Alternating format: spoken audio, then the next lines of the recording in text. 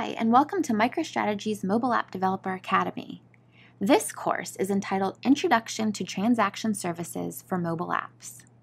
Data input and write-back capabilities, also known as closed-loop business intelligence, extends a mobile app's real-time decision-making capabilities by enabling users to take immediate action on those decisions. While mobile apps help users monitor an organization's activity, transactional mobile apps empower them to move the business forward. For example, a transactional corporate request center mobile app could allow users to review and approve requests in seconds that would otherwise take days and the use of a computer. From this app, you can review all items requiring action, check against the current budget allocation, approve or deny requests at the tap of a button, and reconsider ongoing requests by asking for more information. Transactional apps can promote more effective client relationships by facilitating discussions such as wealth management. No longer does the client need to take time out of their day to drive to the financial advisor's office. Instead, the advisor can simply take their mobile device and meet wherever is most convenient for the client. Together, they can review and update the client's personal information, view the performance on their portfolio, make any adjustments, and instantly generate recommendation that the advisor can execute directly from the mobile device. Along with capturing signatures, scanning products, attaching images, managing orders, scheduling appointments, and more, Transaction Services takes the power of mobile apps to a whole new level. Let's take a closer look at how Transaction Services lets you embed write-back functionality into mobile apps. Transaction Services is supported in MicroStrategy 9.2.1 onwards and requires that users have Report Services, Web Professional to configure transactions, and Desktop Designer to define the transaction reports. Transaction reports are written in the free-form editor and can use SQL for relational databases and XQuery for web services to write data back to existing ERP systems or databases. It's important to remember that transaction reports can only be defined and edited through desktop, while configuring a report services document with transactions can only be done through web. Transaction Services is only visible from a report services document or dashboard, not available directly in reports, and are executed in express mode, in web, or on an Android or Apple mobile device. When creating an app for Transaction Services, when and how the data is being executed is important. In traditional data design, the contents of the source system often lag the transactional data by hours or more. This is often accepted because of the realistic expectations of data processing and the desire to have consistent, coherent data. But in some situations, information needs to be as fresh as possible and requires real-time data processing. There are three approaches to consider. The most common approach is to write the data back to a transactional database, then use an ETL process to update the system of record. This approach guarantees data integrity by ensuring that all transactions are either all completed successfully or all canceled successfully. For example, a banking customer wants to move $500 from their savings account to their checking account. This involves two separate transactions. If one of these transactions succeeds, but the other doesn't, the user's accounts will not balance at the end of the day, and there are inconsistencies in the bank's database as a whole. Using a transactional database ensures that either all operations in a transaction are completed without error, or none of them are. However, using this intermediary transactional database means that the source system is not always up to date, relying on the scheduling of an ETL process. So any queries made before the ETL process is performed will return out-of-date data. In the banking example, users are aware that transactions are not immediate and that their accounts may not reflect the correct balance until the next day. This brings us to the second approach, writing transactions back directly to the source system. Though this may not always be a recommended approach, there are certain instances where it may be necessary, such as multiple concurrent users needing immediate, up-to-date access to data. Let's say that you are coordinating a team of technicians to troubleshoot hardware for employees at a large corporation. As employees check in with you, you can document their information and what issues they are having, and then assign them to one of your team members.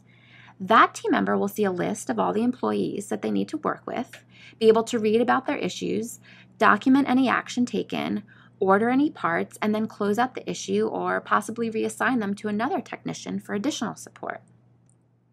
For this process to work, everyone must have up-to-date information available from his or her device. Daily volume change, as well as overall data volume, along with latency, transformation, and query requirements should all be taken into consideration before utilizing this approach. The last approach is when using the MicroStrategy multi-source option to aggregate data from multiple relational data sources. This functions similarly to the first approach with the transactional database used to aggregate the data, then write back to the individual source systems. Once the design of your database is determined, you have to determine the best approach for writing back your transaction, writing a query or calling a stored procedure. Calling a stored procedure is the preferred method, as they are typically written by a database analyst who specializes in database programming and is familiar with the data and can use native functions of the given database.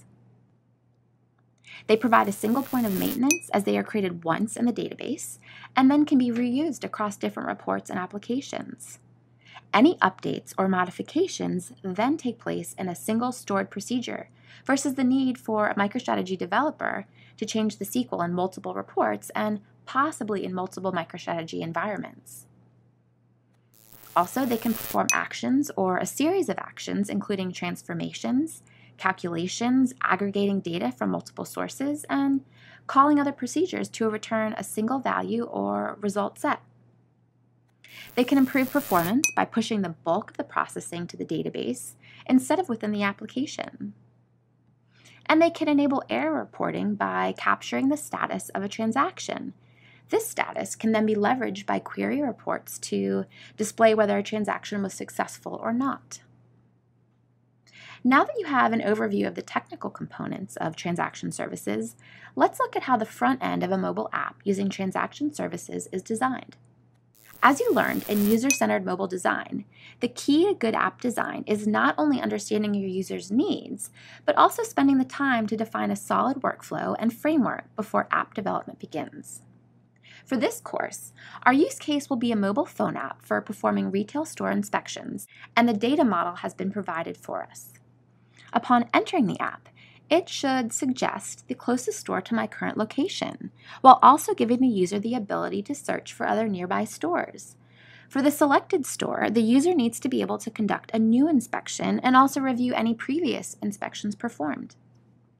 When designing for transaction services, it is important to understand what screens will contain your transaction interfaces, where in your process the data needs to be read in and where it needs to be written back to the source, and what tables are affected. If utilizing the photo uploader widget, you must also consider the point in the process where the image files are being written to the file server and where they're being retrieved for viewing. Now that the workflow and storyboard has been created, it's time to design each screen. For the purpose of this course, we are just going to look at the Enter Inspection screen that contains the transaction. As we learned in the Transaction Services Interfaces for Mobile course, we know that transactions can be executed from either a grid or from multiple text fields on a panel stack. For this app, the organization requires that a store is rated on key performance indicators, quantitative information about the store is captured for reporting purposes, photos can be attached to further qualify the inspection, and there's also a place for the user to enter any additional information about the inspection. The first input we want to add to our screen is the photo uploader widget so that the user can take a picture of the store during their inspection. In the photo uploader widget course, we know that this is achieved by adding a grid to the document. Next, we add a panel stack and text fields for each input to be captured. We then configure a transaction for both the photo uploader widget and the text fields on the panel stack. We add a submit button that targets both of these as well. Now we have built everything for the user to complete their store inspections. Regardless of your application needs, Transaction Services enables your users to instantly traverse from business insight to business action without ever needing to return to a desk. And that's a wrap for this MATA course, Introduction to Transaction Services.